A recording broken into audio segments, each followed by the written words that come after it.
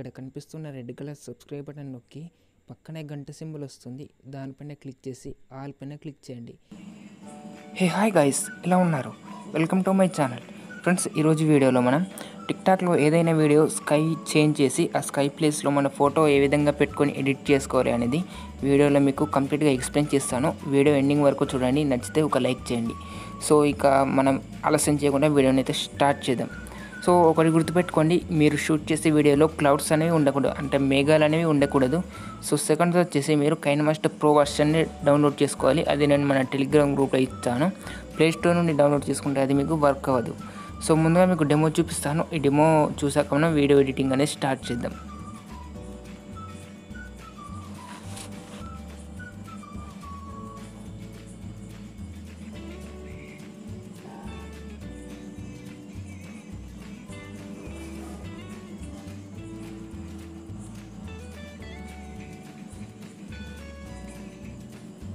Friends, ఈ విధంగా మనం ఒక ఫోటో ప్లేస్లో ఏ ఫోటో అయినా పెట్టుకొని ఎడిట్ అయితే చేసుకోవచ్చు. సో అదే విధంగానో ఈ వీడియోలో చెప్తాను.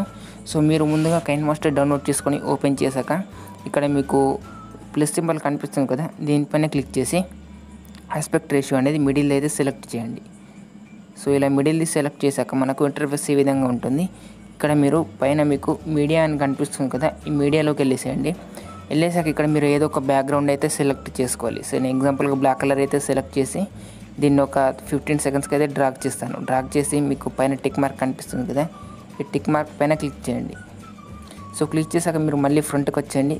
సో ఫ్రంట్కి వచ్చేసిన తర్వాత ఇప్పుడు మీరు ఏ ఫోటో అనేది యాడ్ చేయాలనుకుంటున్నారో ఆ ఫోటోని అయితే మీరు ఇక్కడ చూస్ చేసుకోవాలి. నేను ఎగ్జాంపుల్గా ఒక అల్లు అర్జున్ ఫోటో అనేది యాడ్ చేస్తాను.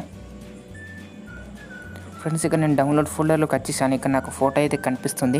ఫోటో పైన క్లిక్ చేస్తాను. సో క్లిక్ చేశాక నాకు ఇక్కడ ఫోటో వచ్చింది.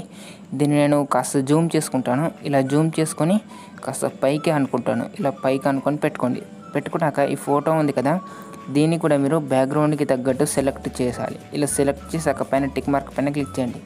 సో ఇప్పుడు మీరు షూట్ చేసిన వీడియో ఉంది కదా, సో ఆ వీడియో అయినా పర్వాలేదు, నేను యూజ్ చేసే వీడియో మీకు కావాలనుకుంటే ఇది కూడా నేను టెలిగ్రామ్లో ఇస్తాను, అక్కడ నుండి మీరు డౌన్లోడ్ చేసుకోవచ్చు.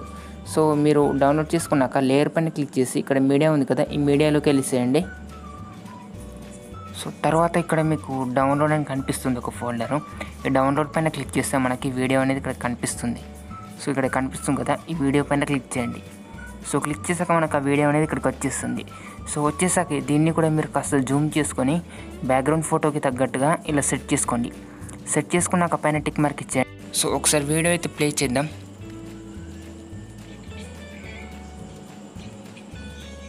ఇక్కడ మనకు చేతులు లేపడు కదా, ఈ చేతులు లేపిన కాడ నుండి మీరు వీడియో పైన క్లిక్ చేయాలి. ఒకసారి వీడియో పైన ట్యాప్ చేస్తే అది సెలెక్ట్ అవుతుంది.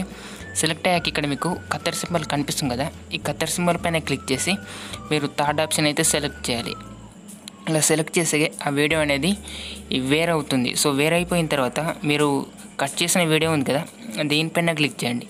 దీనిపైన క్లిక్ చేశాక ఇక్కడ మనకు రైట్ సైడ్ కొన్ని ఆప్షన్స్ వస్తాయి. సో ఆప్షన్స్ వచ్చిన తర్వాత ఇక్కడ మీకు కలర్ ఫిల్టర్ అని ఒక ఆప్షన్ ఉంటుంది. ఈ కలర్ ఫిల్టర్ పైన ట్యాప్ చేసి ఇక్కడ మీకు బేసిక్ అని ఉంది కదా, బేసిక్ పైన క్లిక్ చేసి ఇక్కడ మీకు ఫస్ట్ ఉంది కదా, ఈ ఫస్ట్ సెలెక్ట్ చేయాలి. సో సెలెక్ట్ చేసి పైన టిక్ మార్క్ పైన క్లిక్ ఇవ్వండి.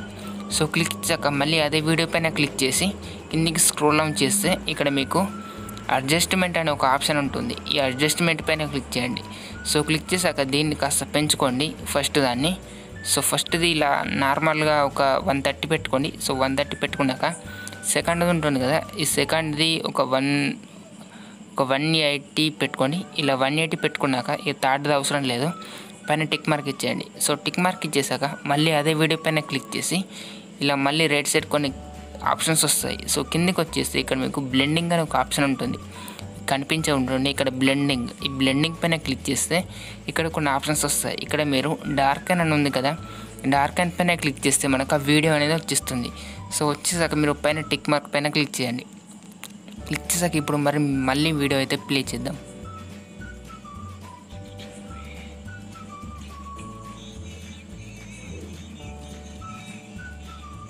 సో ఈ విధంగా మీకు నచ్చిన ఫోటోతో ఇక్కడ స్కై చేంజ్ వీడియో అనేది క్రియేట్ చేసుకోవచ్చు.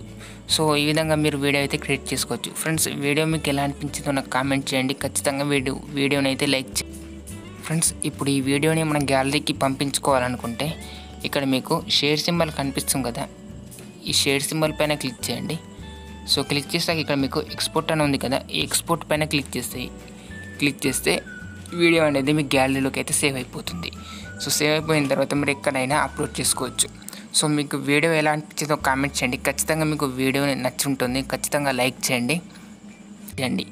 సో మీకు వీడియో ఏమైనా డౌట్స్ ఉంటే నాకు కామెంట్లో అడగండి, నేను ఖచ్చితంగా అయితే రిప్లై ఇస్తాను.